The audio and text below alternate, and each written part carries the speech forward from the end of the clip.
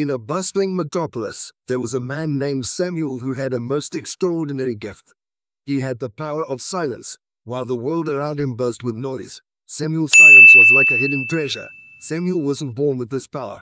It was a gift he had discovered within himself after years of self-reflection and meditation. He realized that silence was a source of strength and wisdom, a tool he could use to navigate the complexities of life. One day, Samuel decided to put his power to the test. He went to the heart of the city, where heated debate had broken out between two influential politicians. The crowd was in an uproar, with each side passionately defending their beliefs, and the politicians engaged in a verbal battle. Samuel, dressed in simple attire, stood quietly at the edge of the crowd.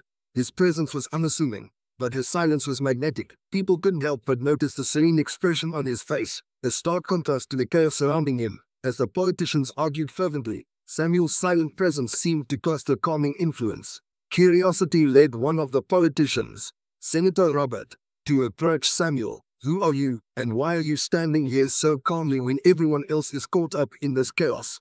he asked. Samuel replied, "I am just an observer, Senator. I believe that silence has the power to bring clarity to our thoughts and words." Intrigued, Senator Robert invited Samuel to join the debate. Samuel hesitated but then agreed, taking his place between the two politicians. As Samuel began to speak, his words were carefully chosen and delivered with a measured cadence. He didn't shout or engage in aggressive rhetoric like the others. Instead, he used his gift of silence to pause, reflect, and respond with wisdom. His contributions to the debate were profound. Samuel's words resonated with the crowd, and soon, the raucous arguments of the politicians seemed feeble in comparison to the strength of his quiet resolve. The audience began to shift their attention from the heated politicians to the man who spoke with the power of silence. Hours passed, and the debate slowly transformed into a thoughtful discussion. The crowd listened, and the politicians realized the futility of their angry quarrel. They too began to adopt a more measured and considerate tone in their speeches.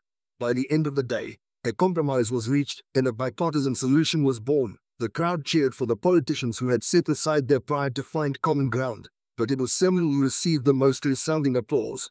His power of silence had not only changed the course of the debate, but also the hearts and minds of those present.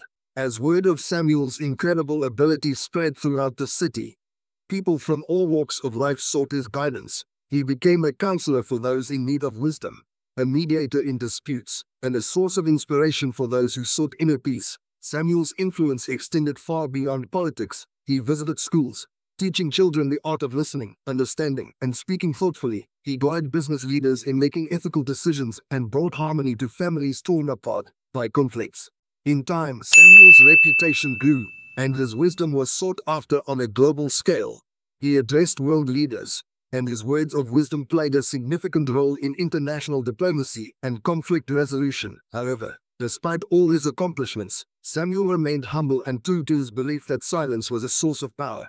He continued to live a simple life, finding solace in the quiet moments of reflection and meditation. The story of Samuel, the man with the power of silence, became a timeless tale of the transformative power of thoughtfulness, introspection, and the ability to listen and respond wisely.